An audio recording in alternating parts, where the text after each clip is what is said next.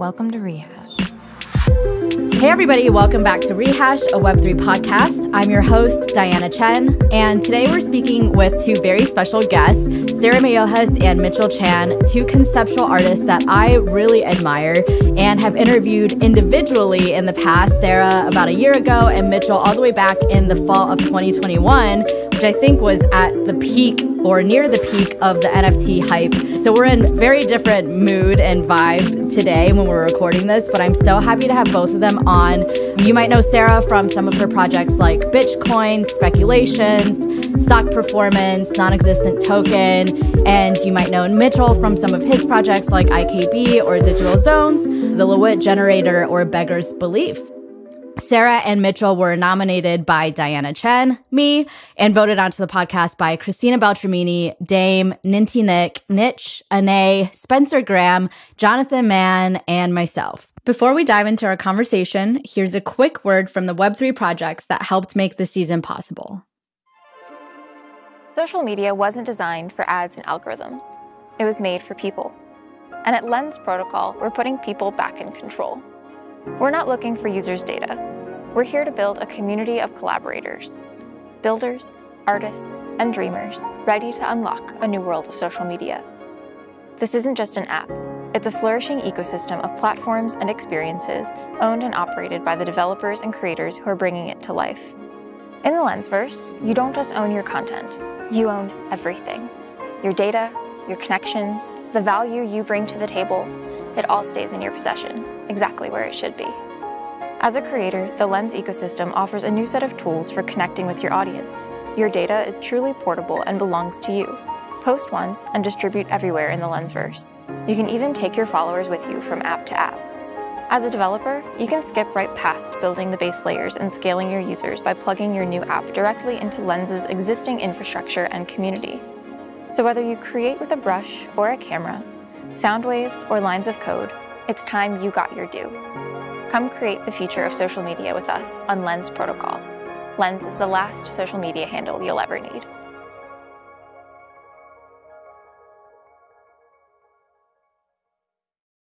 Have you seen how epic Ambire Wallet is? How epic it is? Yeah, cue the music. Ambire is a Web3 wallet that makes crypto self-custody easy and secure for everyone. Instead of relying on clunky seed phrases, you can create an account with the hardware wallet or username and password, secure it with two-factor authentication, and regain access with Ambire's cloud recovery. Need to pay out some contributors or execute a bunch of trades? No problem, Chief. Queue up as many transactions as you want, and when you're ready, execute the entire batch at the same time, paying gas only once. You can even prepay for gas with stablecoins or Ambire's native wallet token, which will get you some cash back.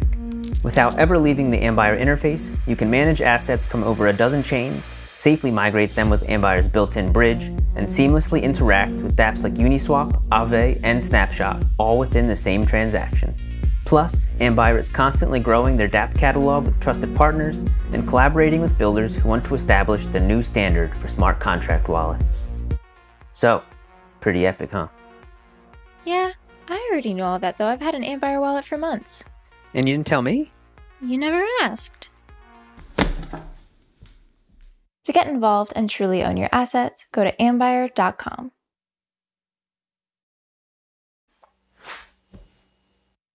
How was your day? Bad. What happened? I bought some NFTs and then they just disappeared. Sounds like your NFT creator should have used NFT.storage. NFT. What? NFT.storage. Come on, I'll show you. With NFT.storage, anyone can easily upload their NFT data to a decentralized and reliable storage network, completely for free. Wow! How does it work? Well, instead of relying on centralized and impermanent storage solutions, NFT.storage uploads your files to IPFS and Filecoin. These are powerful peer-to-peer networks that are made for the decentralized web. Thanks to IPFS's unique storage system, you can be confident that once your files are uploaded, they'll be accessible from anywhere in the world for as long as you'd like. They're already trusted by some of the biggest names in Web3, like OpenSea, Magic Eden, and Rarible. By adding files to these networks for free, NFT.storage is helping to turn proper NFT data management into a public good. This will ensure that NFTs will remain accessible and secure in the long run, so you won't get rugged again. Gee, so I just upload my files and NFT.storage will take care of the rest? Now you're getting it. Go to nft.storage today to upload some NFT data of your own for free. And be sure to follow nft.storage on Twitter at nft.storage.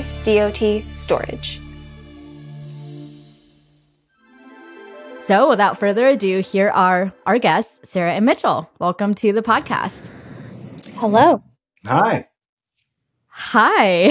I know we've already had like a 30-minute conversation, so it feels awkward to restart the conversation now. But thank you so much. Hopefully we can find a way to build in our hot takes about the Oscars into this conversation somehow. But I want to start off by asking you, Mitchell, about some of your hot takes about conceptual art. So for starters, could you tell us what you consider to be conceptual art and what you consider to very much not be conceptual art?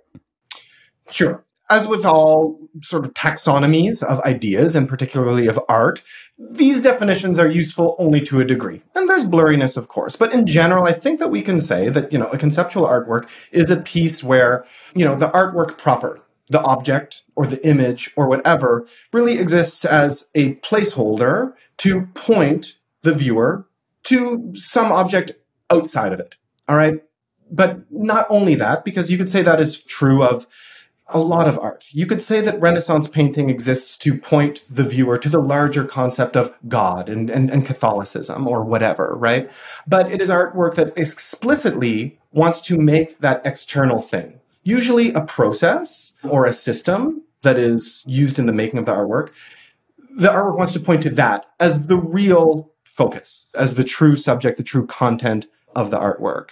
And so, I was in the JPEG Discord because they have, I think, like the best Discord, going right now for people in Web3 who are like interested in actually like talking about art. And these canons end up being a framework for people to have these, fun conversations, silly, intellectual, whatever. And, we just want to make some clear distinctions that it's not about, because you make a drawing and you say, well, but my drawing is actually about these feelings that I have that are like elsewhere, not in the artwork, and saying, well, according to the sort of tradition of conceptual art, it's fine. You made something nice, but it's not that definition proper. So can something be conceptually interesting and engaging and not be considered conceptual art? The answer is most things. The answer is most things are conceptually interesting. We talking about movies that I have seen are conceptually interesting. I like to think about the ideas in this movie. I just watched the finale of The Last of Us. I like to think about concepts of protection and parenting that come out of that movie. Well, that piece is decidedly not a piece of conceptual art, right? In that it did not intentionally forego a more durable or tangible or traditional medium in favor of the medium of pure idea. So it's fine. Many things are good and smart and well executed and look nice without being art. And many things are thought-provoking without being conceptual art. And this is fine. Yeah. Do you agree with that, Sarah? Yeah, I think that also conceptual art didn't really exist before the 20th century. And for most of the history of art, as Mitchell said, was religious art. Art and religion were just so inextricably linked. And the 20th century saw that separation take place. And so the 20th century also is where we had so many different art movements in such a quick succession. And that also didn't happen before, right? You had all of these isms like surrealism and Dadaism and postmodernism and like et cetera, et cetera.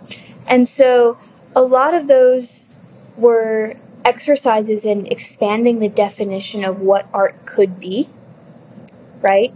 Till all the boundaries were really broken, right? Art could be, there's fluxus, right? Like art could be anything. Art could be words. Art could be dance. Art could be sound. Art could be, so a lot of historically the conceptual art was being used to expand the definition of what art could be.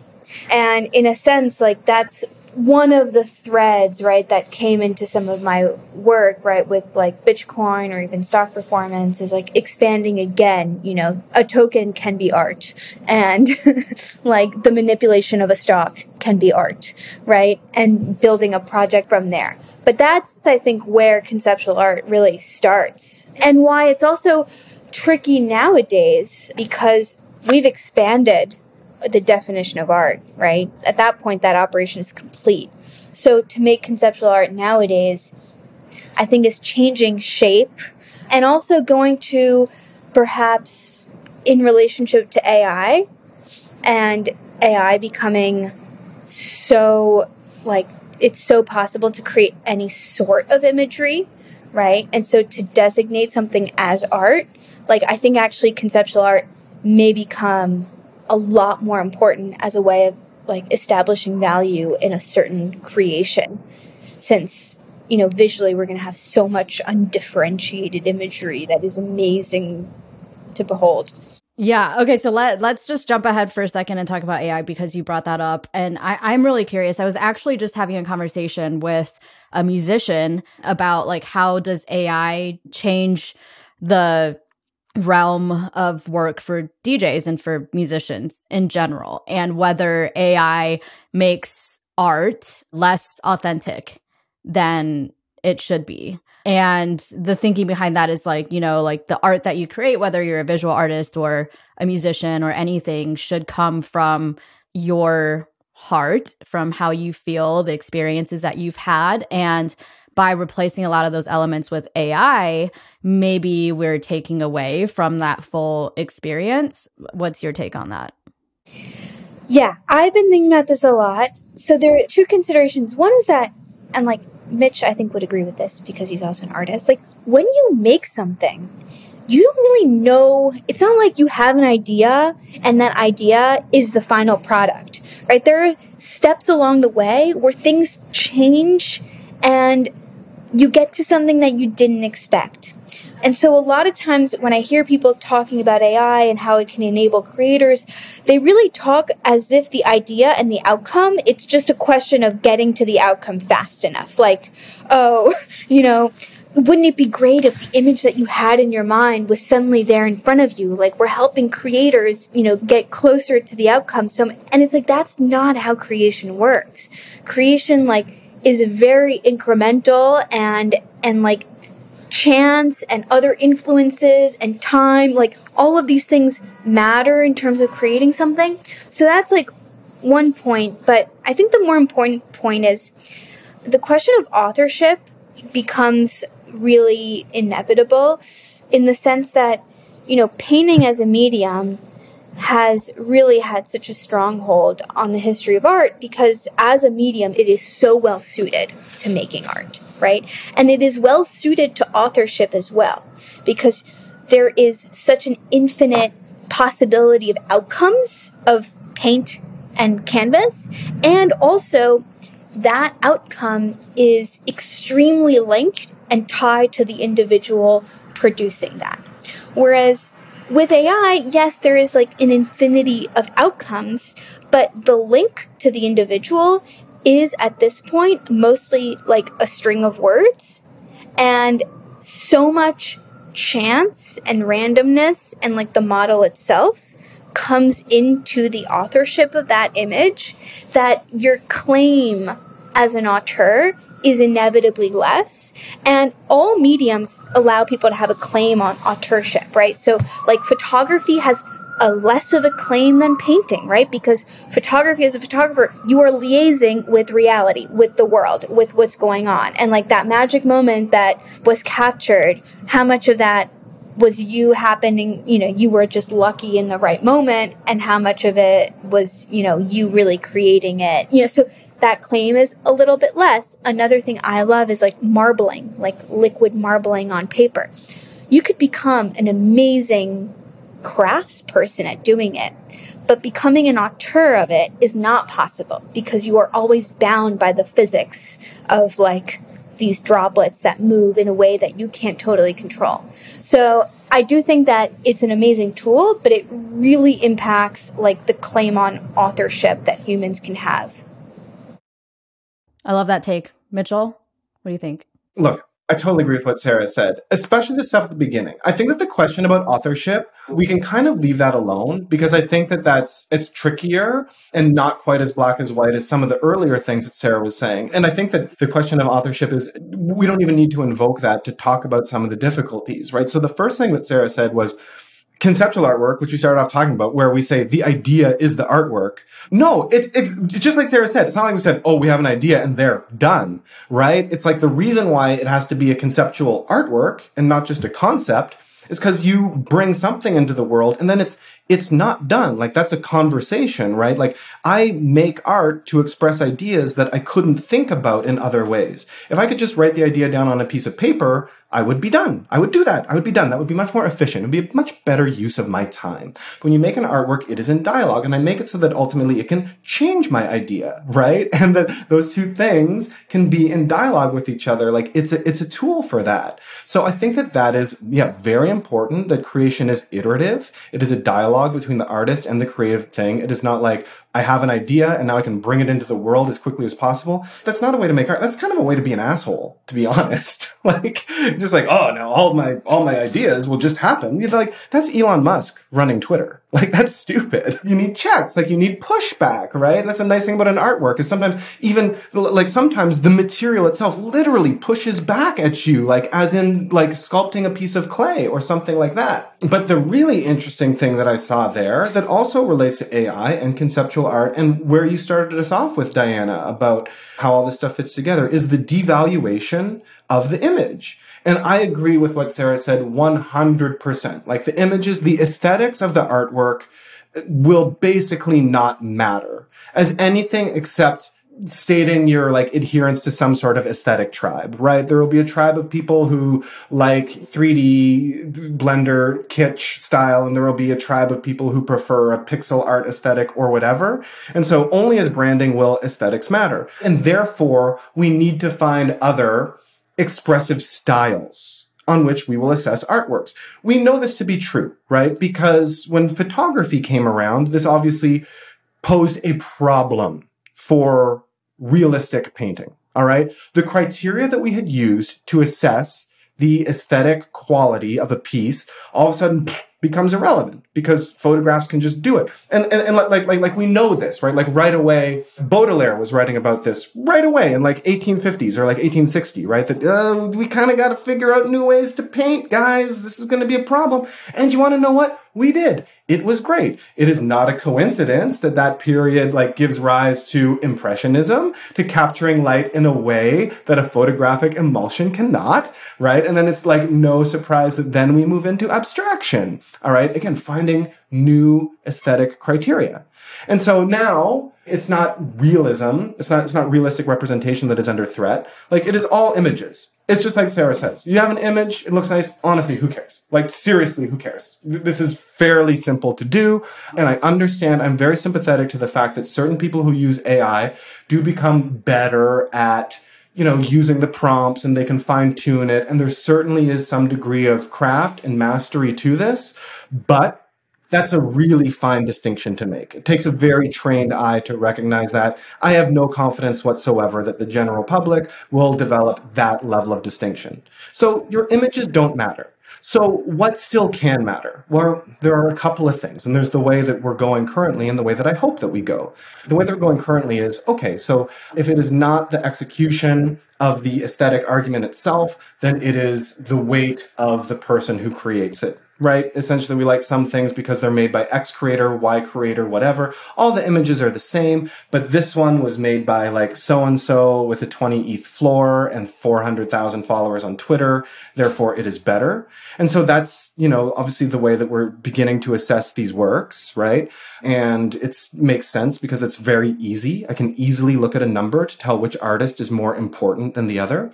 But I think that, where you want it to go is for these artworks to begin to adopt conceptual arts criteria of what makes an artwork valuable or good, right? Is there original thought behind this? Yes, this image exists, this artwork exists, but what is the point of it? What is the story behind it? And ideally that story is unique and original and references something, I think, outside just the artists themselves. Yeah, I love that. All the talk about the image doesn't matter. It's like all the other stuff that matters. That reminds me of, I dug up an old Twitter thread that Mitchell, you were kind of like going back and forth with some people on. And so first of all, this was from back in May of 2021. Okay, just to set the stage. So this is like peak NFT days, also like 2 years ago. Pranksy had posted, when did Larva Labs CryptoPunks get any utility, or are we counting use as profile pic as utility? That solves a utility question for a lot of NFTs. And then people like Beanie and Punk4156 and people were responding to it. And basically the gist of it was Phantom Scribbler said, basically, if you buy art that you cannot see, then you're NGMI. So they're just like hating on art that you can't see, aka like conceptual art or performance art, which is what you guys specialize in. And Mitchell, you had this very long, like you responded with like a Twitter thread, which is, I think, kind of a power move. But you're basically talking about how A, that is not true, and B, how blockchain can actually make quote unquote art you can't see more viable and more valuable. Can you talk about what you meant by that? Thank goodness I've done so many talks with Sarah at this point, because I can like crib her notes a little bit. But Sarah, one of my favorite things that you've said when we've had a talk, because it's so poignant. You basically said that, painting is great because it packs flat. That's a Sarah Meyohas quote, okay? So I'm not going to take credit for it. But it's the art form that already comes in the best sale package. It's great, This would be very easy for IKEA to sell it. But like, we've just spent however long talking about what I really like about art is art that connects me to an idea that I couldn't think of in any other way. Or it puts this idea in the most perfect package, right? So let's go back to things that, like, yes, they still have images, but those images are just barely faint. Like Sarah, like your stock piece, which is a thing that maybe not a lot of Web3 NFT people know about. Actually, can you tell us about that before I talk about how great it is? That'd be yeah, nice. Please give the TLDR about all the projects that you're talking about, because I mean, I know it, we all know it, but some of our listeners might not be familiar. Yeah, that was a piece that I did right on the heels of Bitchcoin. So I did a performance piece. It was January of 2016.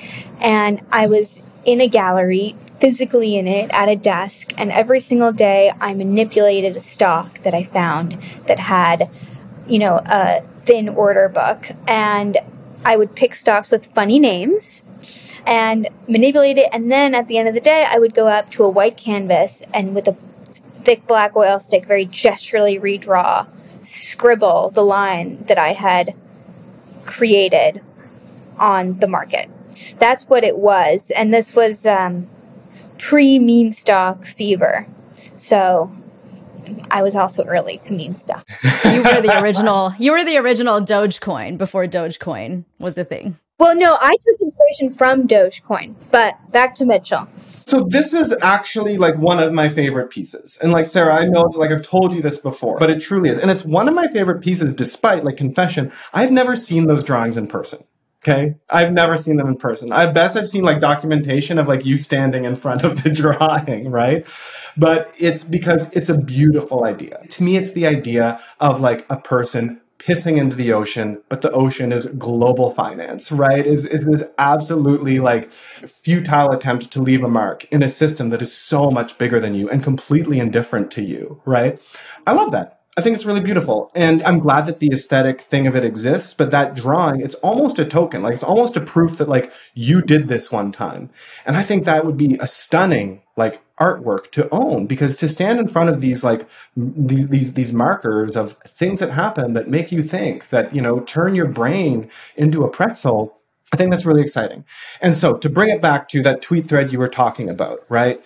No, like actually tokenization allows that, all right? The token can be the historical plaque that you put up and you say, on this spot, like this thing happened. And the token is also, unlike the historic plaque, like it is ownable and transferable. And it is, a sense of ownership is a magical thing. And it creates a real sense of connection to this stuff. Now, obviously, if you're an artist, you should put like a sort of at least minimum viable aesthetic component to it, because that's a better antenna for channeling and picking up the energy that you put out there in that world. But like, again, it's not the primary thing. Like it is the like antenna that picks up the signals, the energy that went into that process. Yeah. And you said too with tokenization that artists don't need their artwork to be a commodity and can instead create whatever art they want, attach a token to it, and allow that commodity form to be completely separate. And that's kind of, you know, what we've seen through both of your works. Like I think IKB Digital Zones is maybe a good example of that too, where do you want to like very briefly explain that and how, you know, like you see the tokenization aspects, like making this quote unquote art you can't see a little bit more viable. Yeah. And like you know, I won't go too far into it because it's one of my favorite projects. It's one of my favorite projects. Just thank you, and I do, and I'm so happy because I you know when I get that from people that I respect. But let's plug your show because you did a podcast with me where we had one of the best conversations about it. So go listen to that podcast, and I'll talk about that project for like an hour. It's really good, guys. It's like a really good project. And this was on that was on the Unstoppable podcast back in like I think September of 21 or something. You'll just have to Google it and find it. But it's like this, like Sarah. Okay, actually, I won't put you on the spot for this. I'll cop to something. I'll admit this myself as an artist working like sort of pre-tokenization. You have an idea. It's a really good idea. Like it would be a beautiful gesture, a beautiful intervention to do in a public space or whatever. And then inevitably, as an artist, if you're a person who like cares about people seeing your work or like reading about it or heaven forbid, like paying your rent, I have to think about, okay, so now how do I make that something that I can put in a gallery and sell? All right, it's just like, okay, I have this idea that I want to like, I don't know, like organize, like as a conceptual art piece, I'll try to shake the hand of every sanitation worker in New York City. You know, this was a real art project, by the way. That was like a very good project. All right. But then like you have to think like, okay, but now like, what do I put in the museum and what do I sell? Is it like photographs of me shaking people's hands or whatever? You have to come up with a commodity form, right?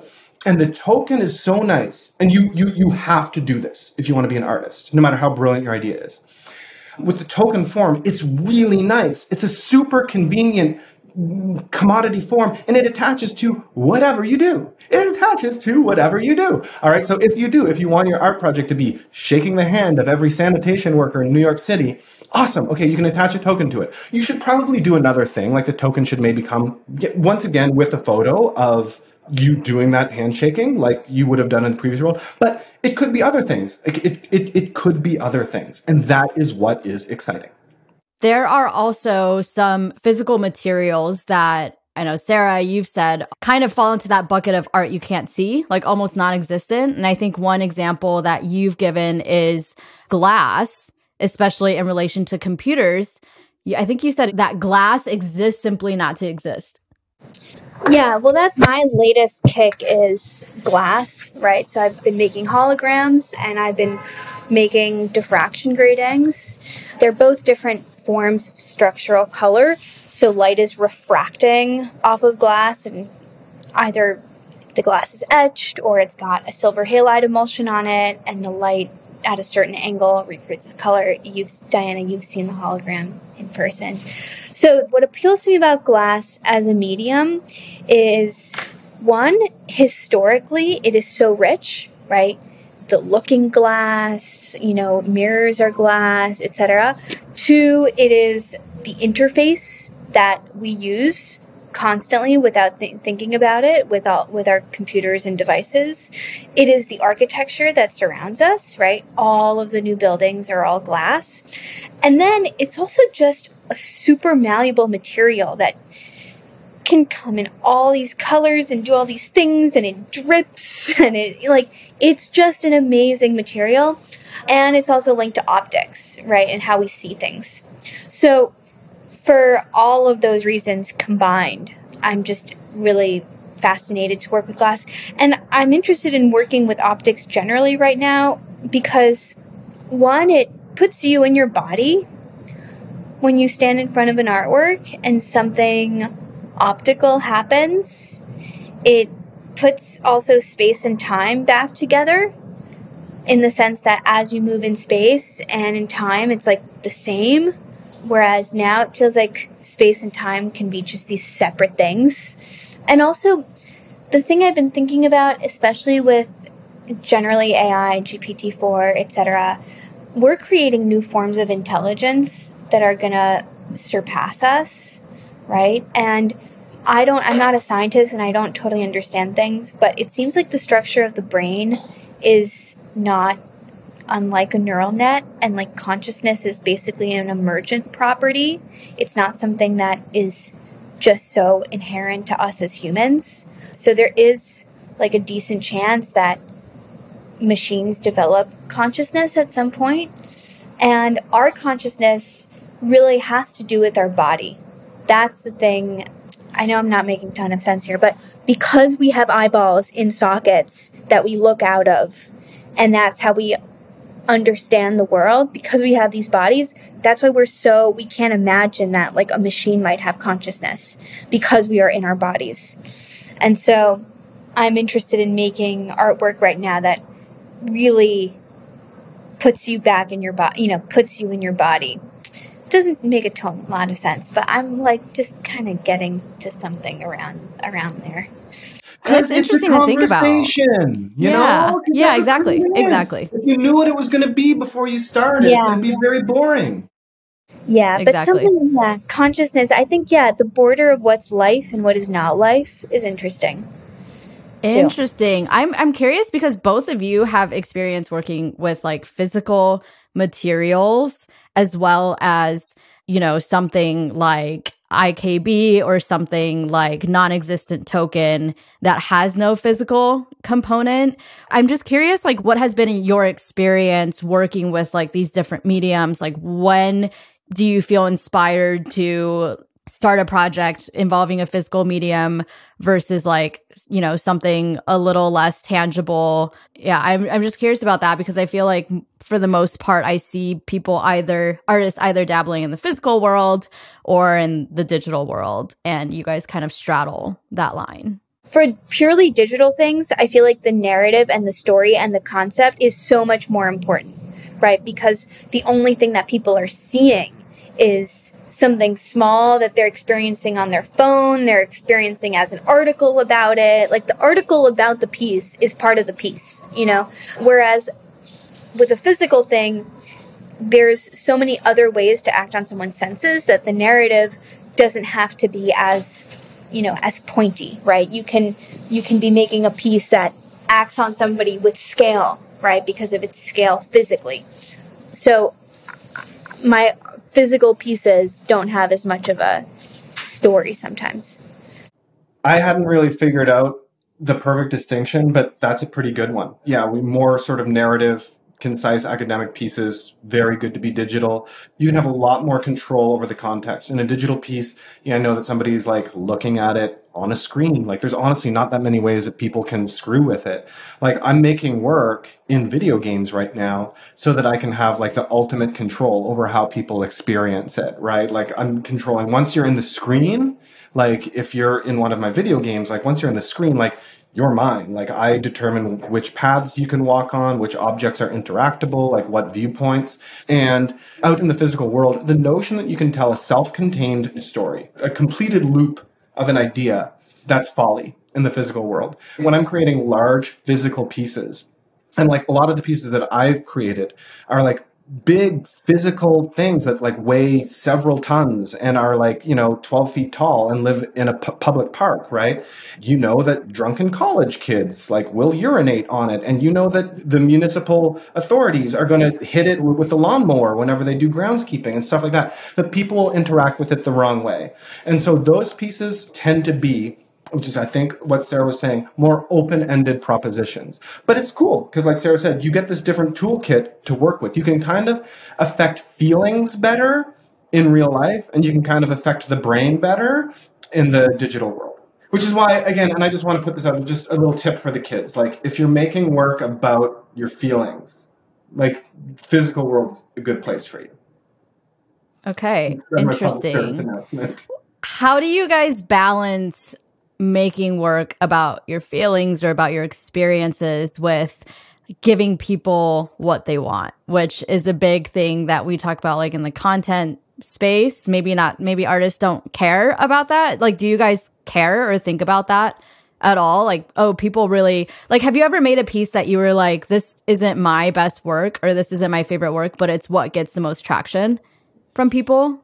There is nothing that I will be more proud of in my career than the 10 plus years that I spent eking out like a good living, like for my family by being a sort of like mid-career artist. You know, I'm extremely proud of that because that's like, it's not luck. All right. That's like, you have to grind, right? And you grind for it. And maybe it happens and like, maybe you get picked and you become a star, but probably you don't, right? But if you had that for 10 years and you worked your butt off.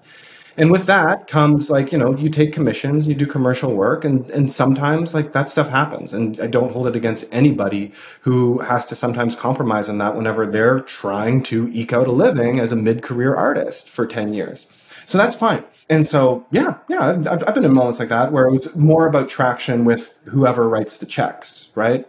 Now we're in this point where the market writes the checks. So do you cater the artwork for the market? Now look, the side effect of you having spent 10 years, like 10 years grinding, making the best work that I could whenever I could, and, you know, making work for myself when I could, but also having to face the reality that sometimes I had to make art not for myself, is that, you know, now to be in the position where I'm at now, where to be like very clear, I'm extremely fortunate. I'm just extremely fortunate because I have a group of collectors who I feel like support me and who can feel, you know, confident will support the next work. It means that I don't have to do that. So again, I throw like no shade at people who have to create work for the market. I think that like if you're already hugely successful and you're making work for the market, then you're just, I don't know, just probably not a person I'm interested in hanging out with, like, you know, but if you're, you know, not yet at that point where you've sort of escaped gravity, you know, I get it. But for me, like, yeah, not having to worry about that stuff is a privilege. And I make the work for myself and I get to enjoy every step of the process. And that's just kind of how I take it on. Yeah, I mean, I've definitely made some pieces because I just knew that there'd be more of a market for them. But that then didn't feel like I'm just doing this, you know, because it then forced me to revisit something and push it further. And yeah, I kind of just make work for myself, and I am a bit crazy. It's not a rational, being an artist is not a rational employment or form of employment.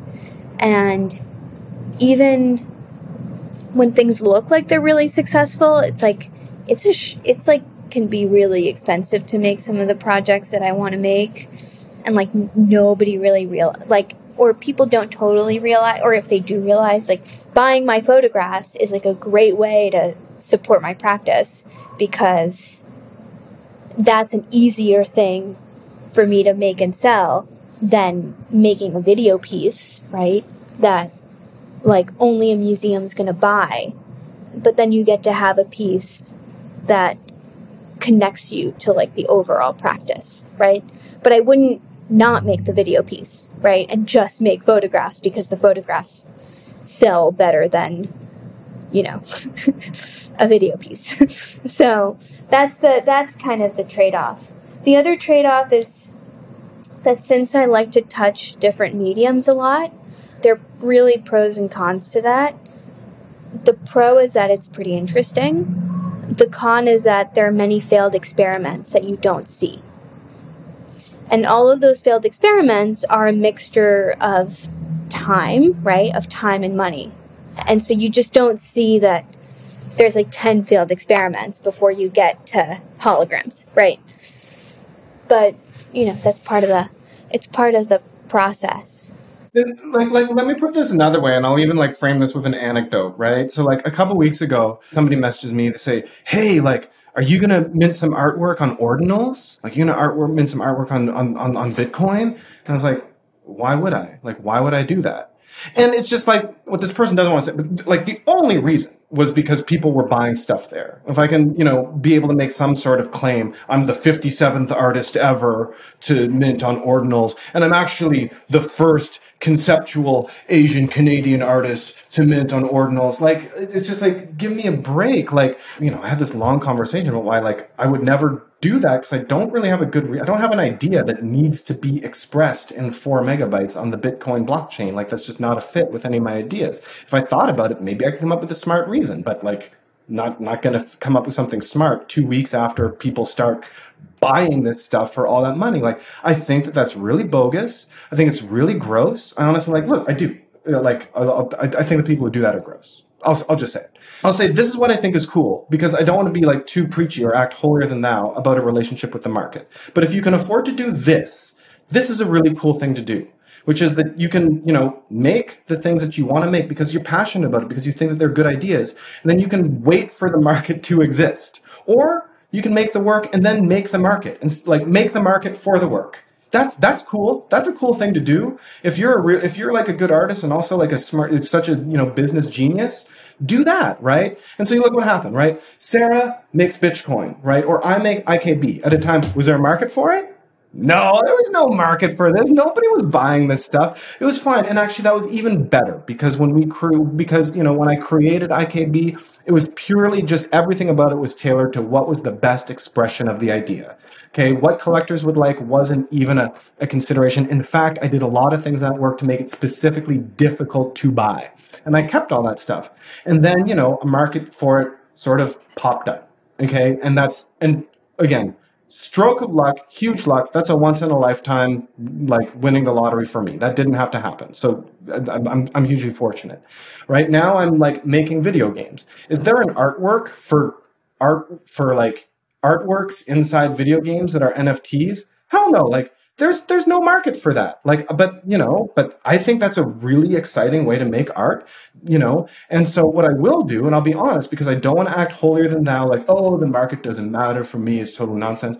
No, but I can put the artwork first, and then when it's done, I will put work into creating a market for that work. I will do whatever dumb Twitter shill threads I need to do, and that'll happen. And that's kind of a cool way to do things. Yeah, what are like the best ways you guys have found to market your work, create the market for your work, as you say?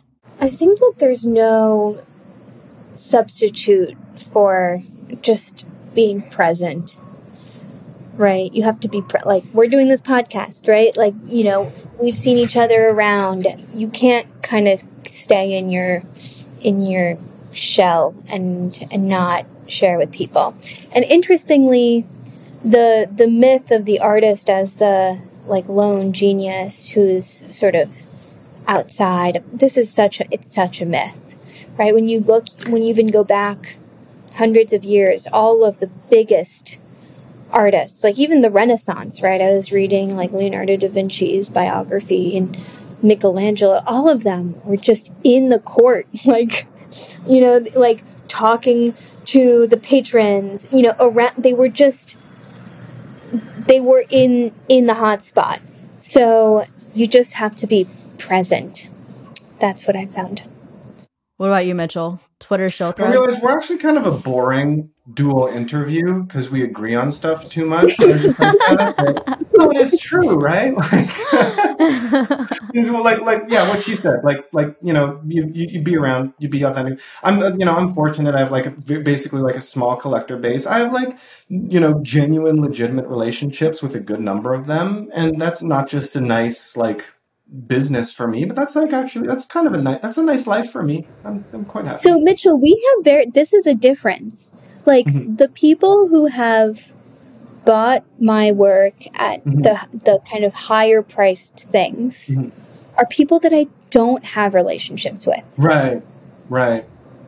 Both also in crypto as well. The people who bought kind of at the Phillips auction, there's one that I'm friends with, which is just kind of interesting, and I don't mind it. It's always somewhat surprising, but it's actually people who don't really know me socially or who have any interest also in getting to know me socially. Okay, I was going to ask, are you guys not friends because you don't vibe or because they've just never shown their identity to you and you have no idea who they are? Some of them I know, but it's they're not interested in being my friend. They're interested in collecting my artwork and not being my friend, which is fascinating, and I kind of appreciate, because it's then you're not just buying something because I'm friendly, right? Yeah. And it also has allowed me to not, because there's always, as an artist, and Mitchell will know this, is if Mitchell and I were going to every NFT conference and walking around and saying hi to everybody, that might be good for sales, but we would get nothing done in terms of creative. Right? Yeah. Like, so you really have to balance how much you're giving to the community in terms of your presence and your time and showing up to events, and how much you're spending actually making. And so the one thing that's been really nice about having collectors who, and I mean, like, you know, Mitch, I'm not implying that you're having dinner with your collectors every week, but having this sort of more distant relationship is actually something I kind of appreciate, because it's like, if this is the pattern for me, right, then I can just focus on doing the work and not have to focus on, you know, hanging out. So, Yeah. But I think it changes. I think it's different, and it changes, and yeah. So I don't know, but it's a tricky balance. I mean, probably part of it too is like a personality thing, because Mitchell, you're just like very outgoing and friendly. So is Sarah. I'm outgoing and friendly too. Yes. Yeah, so are you, Sarah. This is devastating. I'm here to let people know that Sarah Meyohas social token huge up only potential. Yeah, no, I will. But you know.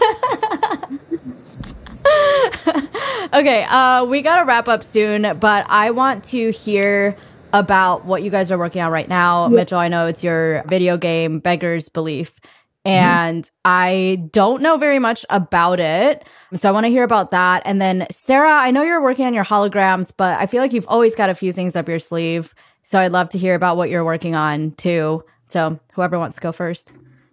Okay, sure. So, yeah, you know, as I've alluded to a few times, right, I'm interested in, you know, interactive artworks, video game artworks. I just think that there are so many mechanics in video games, so many things that video games can do that can be exploited to tell, you know, art ideas, right? To tell art narratives. And so everything I'm working on right now is a video game. They're all sort of a series. The first series was called Winslow Homer's Croquet Challenge, and it was commissioned by the Buffalo AKG Art Museum, and that came out back in December.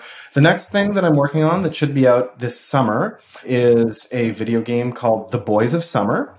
And this is essentially a baseball character creator RPG, and it is also a PFP collection, and users will use their PFPs and plug them into the game to assign various like metadata and statistics to the game. And the artwork is about the sort of like gamification of finance, the sort of money-ballification of like all aspects of our lives in terms of how we are really leaning into this idea of like the quantified life, and how PFP culture is an expression of that, right? PFP culture is, to me, very indicative of the way that like the way we want to present ourselves to other people online is as a collection of traits which are more or less rare and valuable. And so bringing together all these ideas about the quantified life, about like the financialization of like and quantification of like sentiment and PFP culture is this project that'll be out in the summer. Yeah, I'm working on a few things. So I'm doing an exhibition that opens May 17th at Marion Boesky Gallery, New York. That'll be up for 6 weeks that anybody can come visit. And that will feature some holograms. So one hologram that I've been working on for a long time is a 14-foot piece. And it's a female nude with plants all cut up, like kind of like a deconstructed, you know, nude. As so all shards, individual shards on the wall. So that's one really big piece, and then more pieces that are holograms around the body, and then a diffraction grading piece where the glass is etched between 2,000 and 3,000 lines per millimeter and creates like very intense structural color, and that also features nudes. It's interesting. I've been kind of going to the sort of nude body as a material, and it's mostly it's like I was started with plants, but I'm kind of, it's like the equivalent. We're like all, it's like life on Earth, right? And so I'm holograms of nudes is definitely one thing.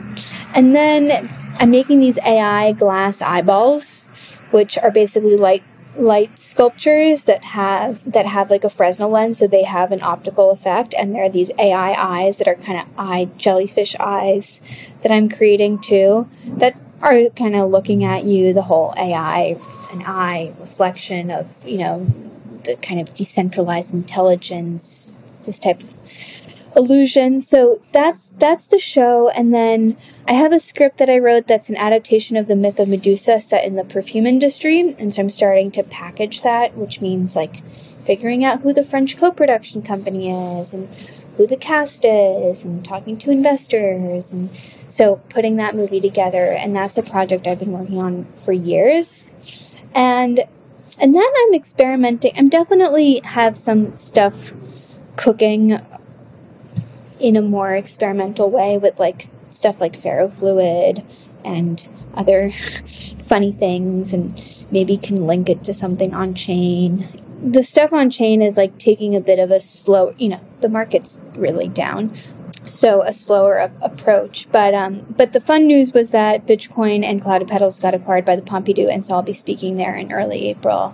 And yeah, so it's a mix of things.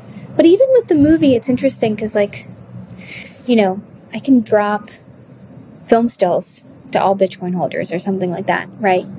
Like, the kind of link to crypto can exist in so many ways, which is great. So, yeah, so that's kind of the... So cool. How do you work on so many projects at once? Yeah, I want to know that too. Alone. I'm not alone. And it's funny because I was joking, like, I just did a shoot for W Magazine and they're going to release it, and it was just me. And I was like, this is a lie. It's not just me, right? Like, I have close collaborators who work with me on all the parts of this, right? So that's the reality. Still, though, like, so cool. I feel like my brain would just explode trying to, like, constantly think about, like, all these different projects and bounce back and forth between these projects at the same time. But maybe that's just me. They're all really slow. And really amazing when you see them. The hologram, honestly, I was so blown away when I saw your hologram at Basel, because walking up to it, I think I was with I was with... shoot, I forget his name. Who's the other guy that works? Evil? Yeah. And he was like, oh, you got to come see this hologram. And walking up to it, it kind of just looks like a glass, like... Piece cool. of glass. Yeah, a piece of glass. Like, it looks cool, but I had no idea, like, what was coming. And then when he brought me up and was like, okay, now, like, slowly move around it, I was just, like, mind blown away. I think I had to tiptoe a little bit too because I'm on the shorter side of things. Yeah, and it just, the holograms, I feel like I just hit my stride with holograms as a medium because, one, right, you have to stand in front of it. Two, it makes reference to augmented reality. It is augmented reality, but in a completely analog way. And three, it like feels like stained glass, right? The colors are brilliant. And now I think that for some of the future, for the previous holograms, I shot things, right, photographically to make stereograms functionally for some of them. For some of them, you make them, the Bitcoin holograms I had made, you make it from a physical item. But I think that for a next iteration, and I just have to find the right collaborator for this is where I always need collaborators for everything, is I want to make some where I'm coming up with the imagery digitally, right? So like, I want, the last shoot that I did, and I'm not sure it came out so well, I had like these droplets of water hanging from eyelashes, okay? But now I'm thinking like digitally I could have droplets of water with images reflected in them, and I just need 90 frames in a very particular way.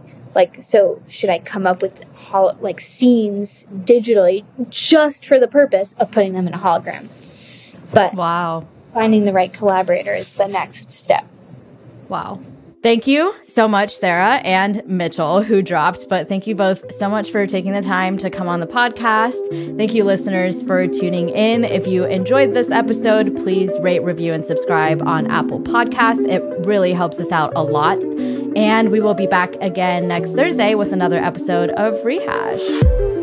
Thank you for tuning in to this episode of Rehash. Rehash is hosted by Diana Chen, produced and edited by Ellie Dots and Tyler Internet, and sponsored by Lens, Empire Wallet, and NFT.Storage. Rehash is also also supported by Rehash DAO, a community of NFT holders who curate our guest lineup each season. To get involved, head over to our website at rehashweb3.xyz and collect this episode as an NFT. Anyone who collects an episode becomes a part of Rehash DAO and will be able to nominate guests for future seasons. Voting rights are reserved for our guests, sponsors, and OG crowdfund supporters. And to learn more about how to become a guest or sponsor, go to rehashweb3.xyz/podcast. Finally, be sure to follow us on Twitter, Instagram, YouTube, and TikTok at rehashweb3, or on Lens at rehash.lens.